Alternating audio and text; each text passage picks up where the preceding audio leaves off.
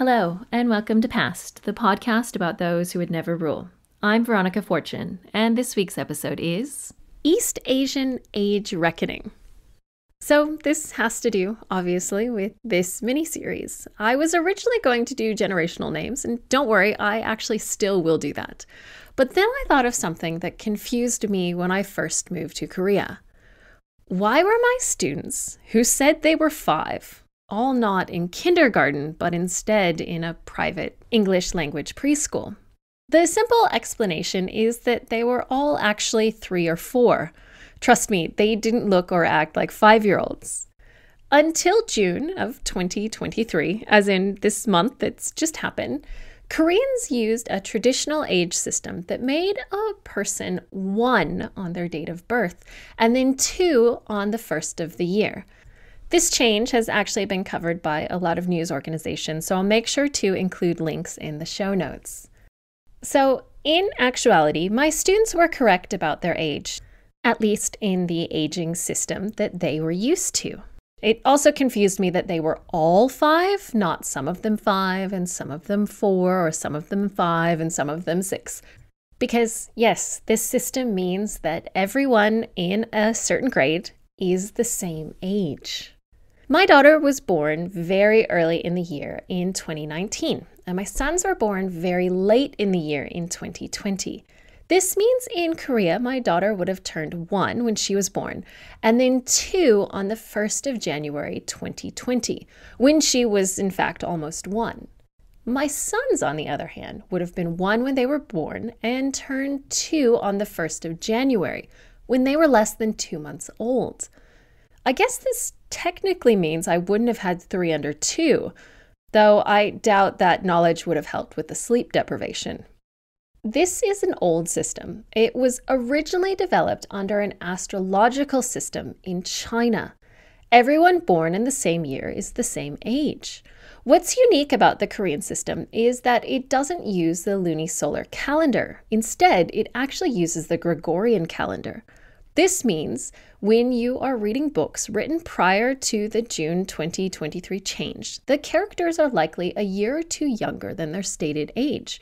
Just a heads up if you enjoy reading translated Korean works. This also means I would have turned 41 this year, not 40. I'm okay with that either way. In Korea specifically, there is a lovely celebration related to this, the Dolchap-i. This is a celebration of the first 100 days, or baekil, of a child's life. It's a holdover from when Korea had a high infant mortality rate, and having an infant survive its first 100 days was a huge cause for celebration.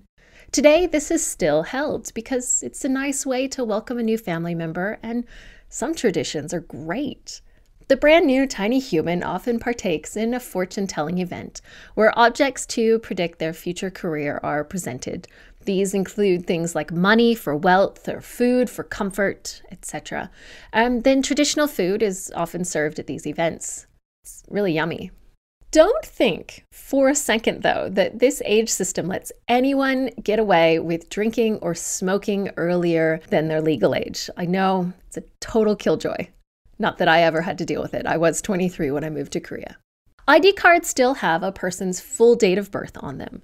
And while when you ask a person how old they are, they'll give you their age in the traditional age system, everyone also knows their non-Korean age as well, and will tell you that if they ask, at least after the age of 5. The system, though, started to change due to COVID-19, of all things.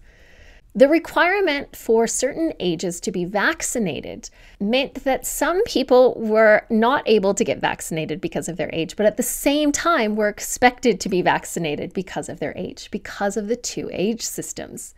The government realized that they needed to move to the more internationally recognized standard for age. I'm not saying this system is better or worse, it's just the one that works internationally. So, if you're off to teach in Korea, your students will likely give you both ages when you ask them, unless they're little baby students. While the legal system has changed, cultural systems take a lot longer to change, so don't be surprised if your Korean friends still tell you both ages. And that was this week's This Too Shall Pass. I'll see you all again soon. Thank you for listening to Past. I can be found on Twitter, Instagram, and Facebook at PastPod. That's PASSEDPOD. Please feel free to email me at pastpod@gmail.com. I have a Patreon that can be found at patreon.com/pastpod.